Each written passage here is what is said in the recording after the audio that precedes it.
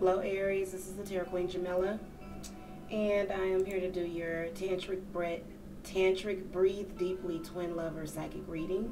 I had to actually sit down and think of that title. Seriously, it was not easy because I am going to do a Breathe Deeply spread for you, but this is also Tantric in nature, so that's why I put that in the title. And so this is for twin flame lovers. So this one is not for the singles. But this reading is going to be a 5-card spread or more. And so I'm going to draw significators for Aries and then Aries partner. So I'm just going to call to the spirits for the Aries for December 2016. I want to look at a significator for the Aries and their twin flame or soulmate, or whatever relationship, okay, that they are in.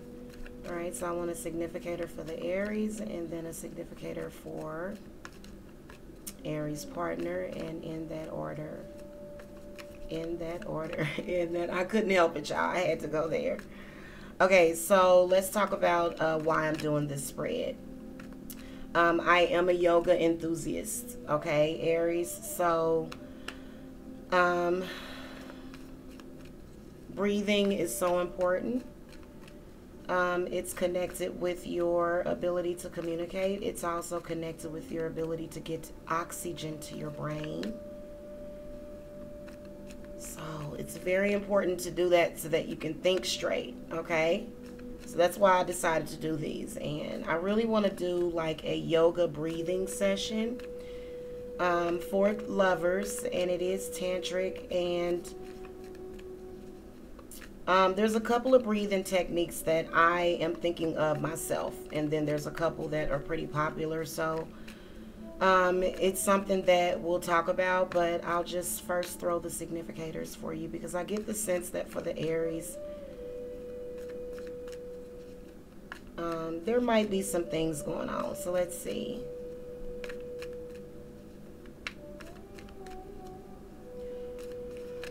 Excuse me. All right, so I'm just going to draw the significators, and then I'm going to throw the other 3 cards. Okay, you see that?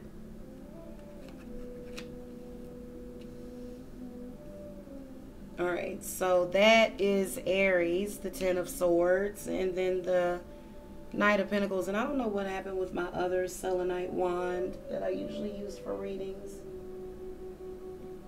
This one's a little bit chunkier, but anyway. And it's not as glow-essent as the other one, because the other one I had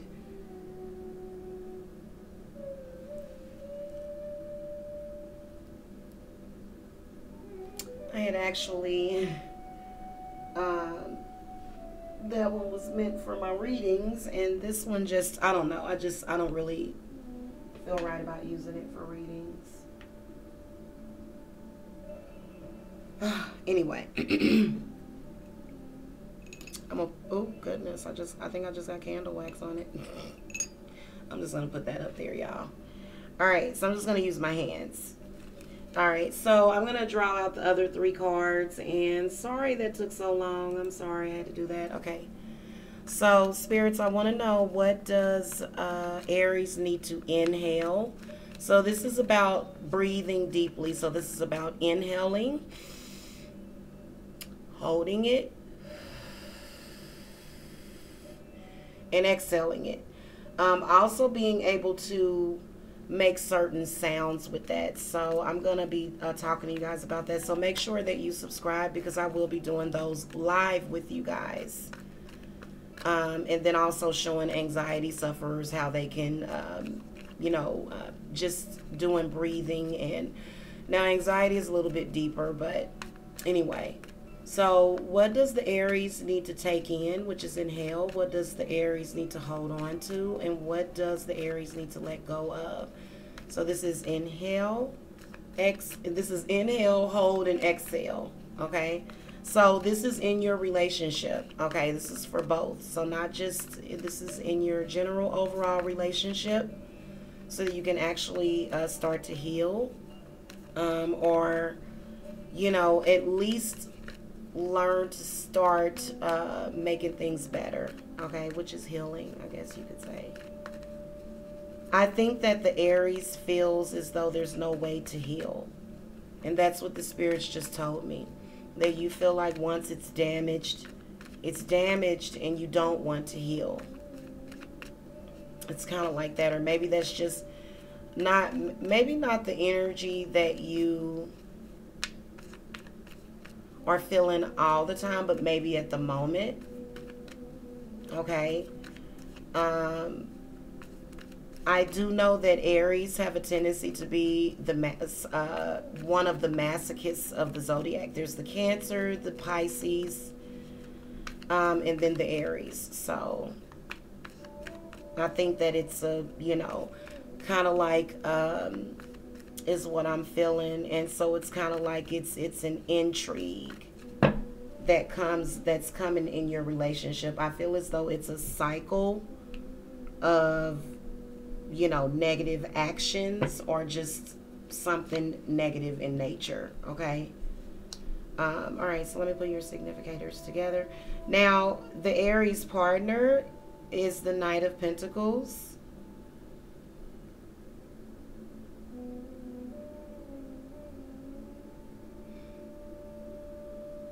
Seems like the partner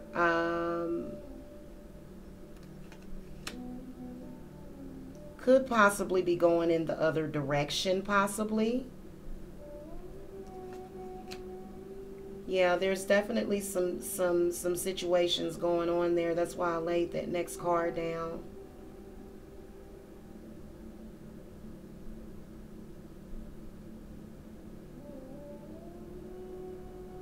Now, what you need to take in your relationship is, I feel like there were good times in the past. And that's what you need to focus on. And so for it to come up for the significator for the Aries with this Ten of Swords, I feel as though there was either maybe just recently some sort of argument.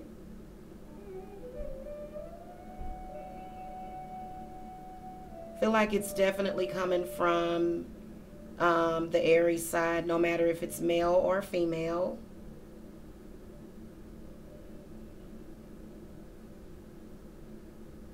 This is definitely family that probably doesn't, I don't feel like it's family, I feel like it's friends. It's some sort of, you know, I feel like just recently there was some sort of pain or loss, maybe, possibly. Or maybe now the 10 indicates that you are completing a negative phase in your life, but I mean, that could last for a while. So what you need to take in and is just the happiness. You know, don't absorb so much of the negativity. Okay, so I feel like the negativity is coming from family, and the Ten of Swords represents the negativity that is coming from either your family or both sides of your family within your relationship, because, you know, this is a couples reading. This is not a singles reading. You know, this is for people that are involved with each other, you know, or you know, even maybe if you're making plans to be involved with each other, you know what I'm saying? It just depends on the individual circumstance. But I still feel like there are some happy times that need to be focused on. And that's what you need to take in right now together. What you need to hold on to is the Ten of Cups. So there is a completion that you feel within your relationship with each other.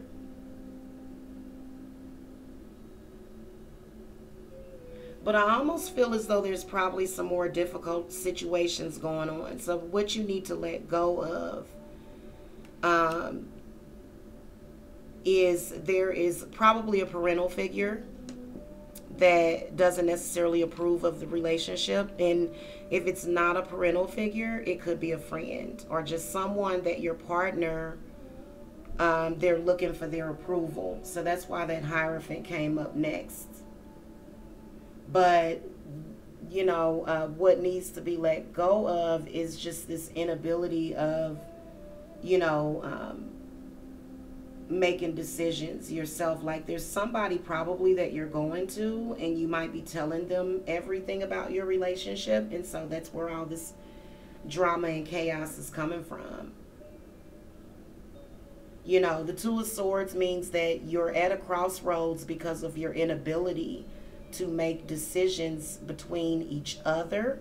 So you're allowing too many other people. This is gossip and scandal and, you know, people talking and everybody else involved in your relationship that shouldn't be. That's what all that is.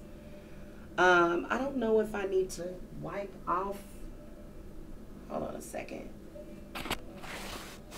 I'm sorry. Yeah, that needed to be wiped off. It just kind of looked blurry, and it was. Okay. And some of the cards are kind of like all off of the thing. I don't like the way that looks on the camera, so I'm just going to do it like that, guys. It looks just... I have kind of this OCD thing, okay? I don't want my stuff looking sloppy. So here's what's going on, Aries. You're at a crossroads in your relationship, probably right now. I see both ways, and see this person, this is an earth sign individual. Or maybe they're just extremely sensitive. They're like, I can't deal. You know, they're not saying, oh, I hate you, I can't stand you. You know, they still care about you and love you. And, you know, but they can't deal with you when you're going through this. They like, And I think that it could be on both sides, possibly, like I said, with it being the 10. But this isn't your relationship is probably, or either you're thinking that or you're fearing it, okay?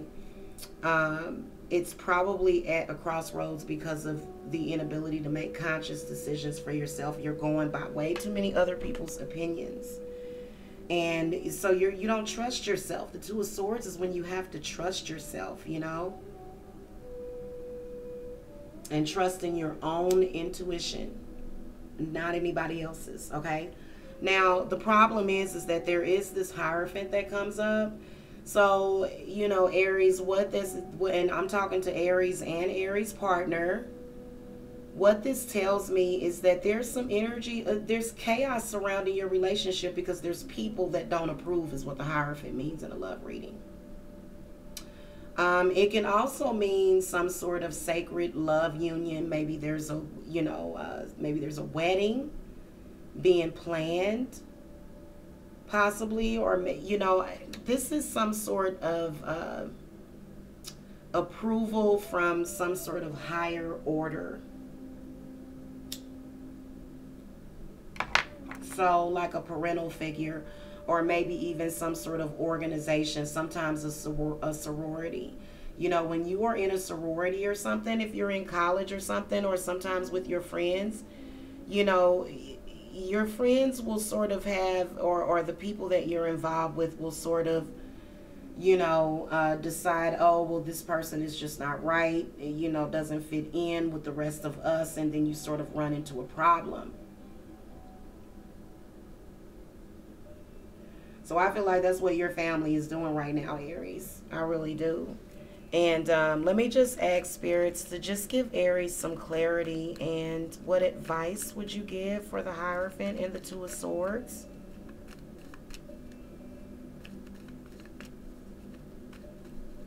All right, I'm just going to pull one more. I cannot talk today. I'm just going to pull one more card, Aries.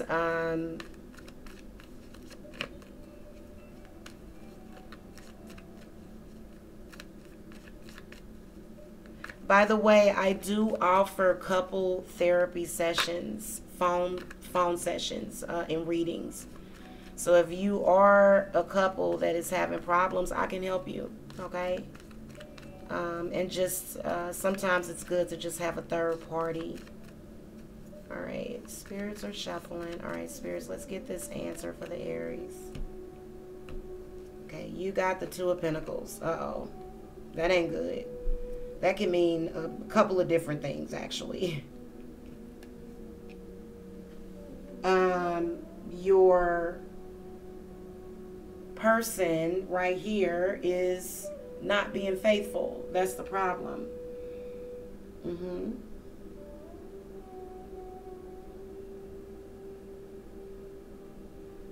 And you know what? Whether or not it's because the Pentacles stand for sensual pleasure or either money, and this is juggling. So either your partner could be juggling you and a friend, or maybe juggling you and too many people. See, the Knight of Pentacles is somebody that likes to help people. You know, that likes to help people that are sick. You know, they're very...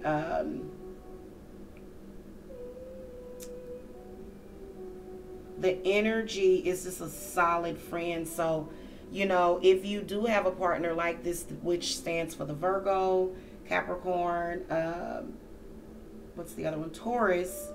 Mainly the Virgo and the Capricorn. Because usually, you know, this is when someone probably is lending themselves, and just the energies and the vibrations of this Two of Pentacles is showing that there's somebody stepping outside, maybe helping someone else within your relationship. Maybe your partner has been doing that and it's been pissing you off.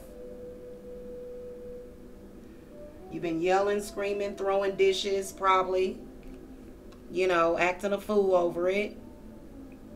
And, you know, I think it's led to, you know, some sort of crossroads. And I kind of feel as though this could be a family related issue. So again, I kind of feel like Aries might be a little jealous of their partner's family. Okay. And you might have good cause for it, you know, because, you know, but I think that it's a possibility that it is possible of your own doing. You know what I'm saying? Just because the Ten of Swords comes up as the significator for you in your partnership, Aries. So there's something that you're tripping about, but I think that it could be that you may be accusing your partner of cheating and they're not. Maybe they're just at work. Maybe you are accusing them. And they're just working, because these are workaholics right here. So your partner might be a workaholic. So Aries and an earth sign energy person would actually be a good match together.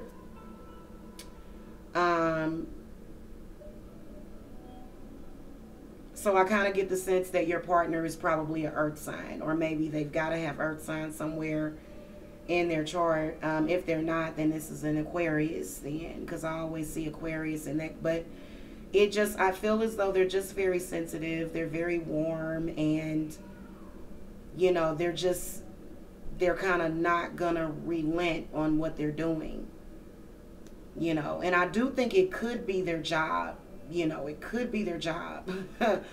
And 9 times out of 10 it is, especially with this Two of Pentacles. The next card that comes up is the King of Swords. Yeah.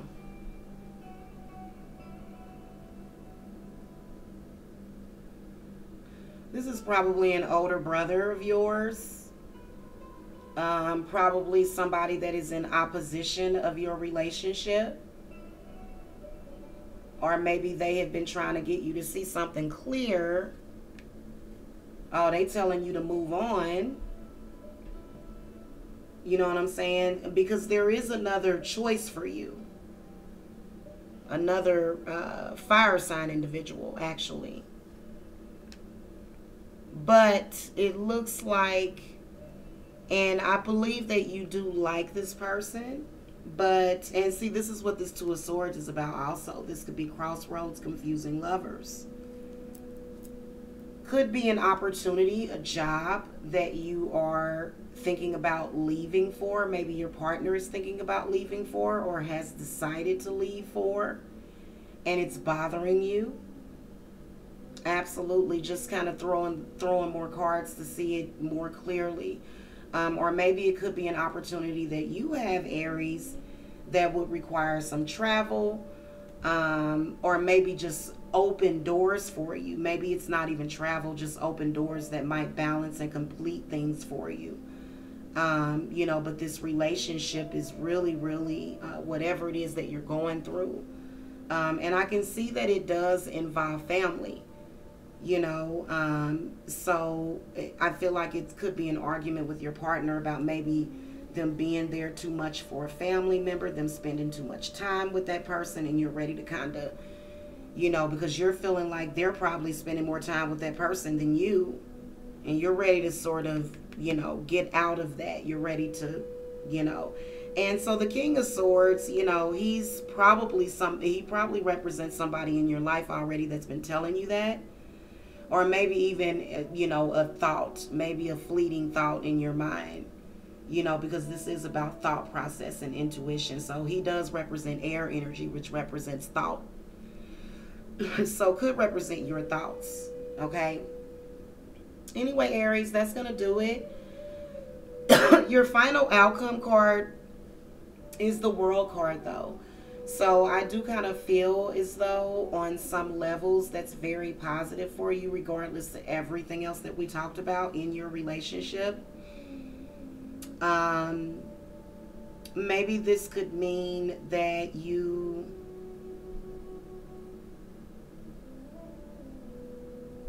need to open, maybe you need to be a little bit more open. You know what I'm saying? Maybe you're being a little too close-minded, and you're not able to feel balanced and complete with your partner. And it has something to do with either the job or somebody at the job. I can see it all in the cards. So anyway, if you need a personal reading, you know where I'm at. The link to my website is in the video description box below. Make sure that you hit the subscribe button. You can also support the channel by hitting the thumbs up button. And you can also donate to the channel to keep the readings coming for the channels, because what ends up happening is that if you are a subscriber and you're at a flow with my readings and you've connected with the online readings and you don't choose to get a private reading, what ends up happening is that if you don't support the channel, when people that want private readings, because I do a lot of private readings, then they will, you know, they'll just buy readings. And so anyway, thank you so much for watching, and I'll see you guys next time. Namaste.